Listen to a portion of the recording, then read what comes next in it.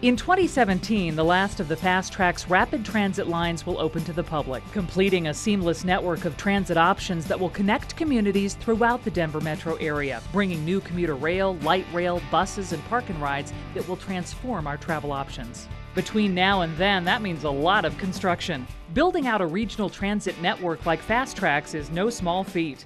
Over the coming years, it will take hundreds of contractors and literally thousands of construction workers to complete this massive program. So what does this mean for you as a local resident, business owner, or commuter? As construction gets ready to begin in your area, you'll probably have a lot of questions. Questions like, what will construction be like? How long will it last? How loud will it be? How will I get to work?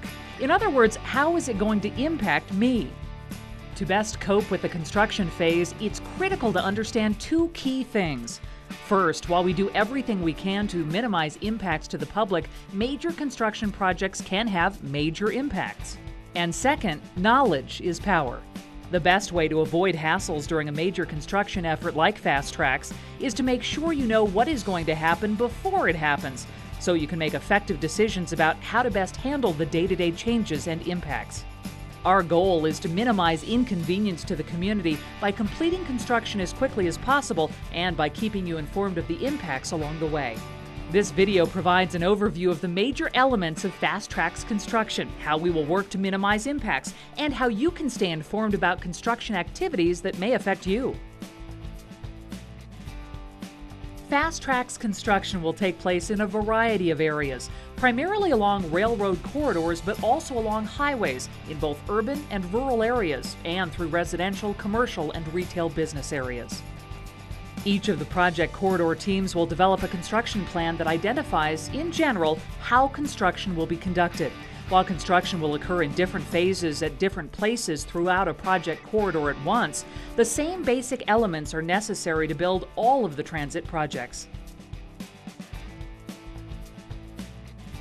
In advance of actual construction, crews prepare the site by clearing debris and other items to open up access, relocating utilities, setting up material storage yards, and demolishing some existing structures such as roadways and bridges that will be moved or replaced.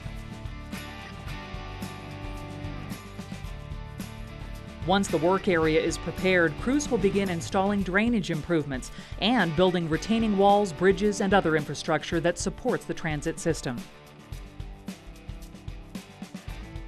Once the supporting infrastructure is in place, crews will start construction of the actual rail stations, parking areas, and other transit system elements. A variety of construction equipment will be used throughout these construction phases. Some of the main equipment types you may see include cranes, pile drivers, backhoes, track and tie layers, tamper machines, concrete trucks, and water trucks. Along the FasTracks corridors, the public can expect four main areas of potential impacts from FasTracks construction: traffic, noise, dust, and access. The construction plan for each project will clearly explain how construction crews will minimize each of these impacts. These steps will also be outlined for each project in a detailed PowerPoint presentation that can be shown at community meetings and accessed on the FasTracks website at rtd-fastracks.com. The key to successfully dealing with construction impacts is to make sure you are armed with information before things happen. Your project team will set up a variety of communication tools to keep you informed at all times throughout construction, including a weekly look-ahead schedule posted on the website and the FasTracks information line, weekly news releases to the local media, email updates about approaching changes, street signage, and door-to-door notifications for temporary changes that will impact individual properties.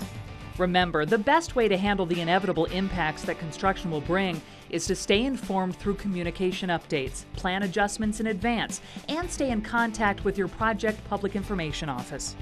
We're dedicated to providing the information tools you need while the FasTracks program builds a world-class transit system that will carry us into the future.